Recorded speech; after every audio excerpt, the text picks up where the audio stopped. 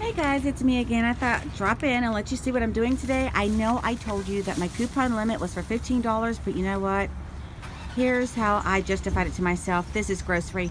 I went to Kroger, and water right now is $1.99 for the huge 32 packs, and I am low, so I didn't want to get that. But while I was there, they also have a mega event going on the Snuggle, the Tide, and so many other things.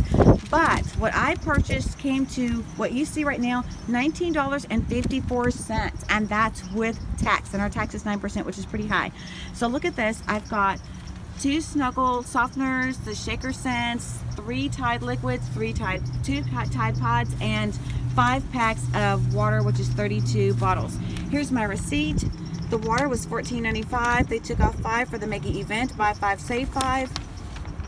To make that $10 to Tide Simply Liquid, which are those right there. It's right here. The softener is here. The fabric softener is there. All of my coupons did come off. I did use paper coupons, guys. There were $2 coupons off of these, making these completely free because they were $1.99. These were 99 cents, as well as the liquid and the pods. They were 99 cents.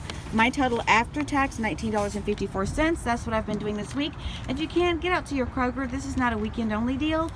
So until next time, guys, happy couponing.